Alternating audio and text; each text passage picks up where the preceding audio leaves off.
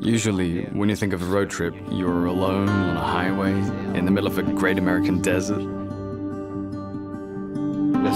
Loneliness in the world, it feels like you're so small, somewhere so vast.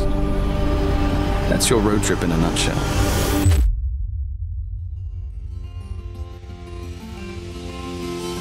We created the studio with Yoan in 2015, located in a business incubator.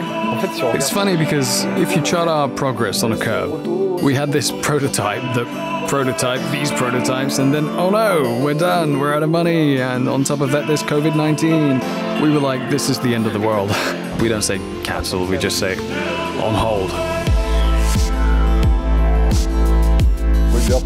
I'm gonna go back to being a developer, and now the arrival of HP means that the curve has totally changed. And this is where it gets pretty brutal, because we now need to hire people, we have to make the game.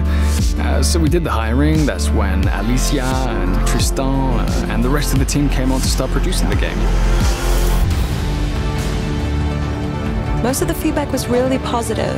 Press any key. Let's see this game. Alright, let's go. To match the spirit, to fit the mood.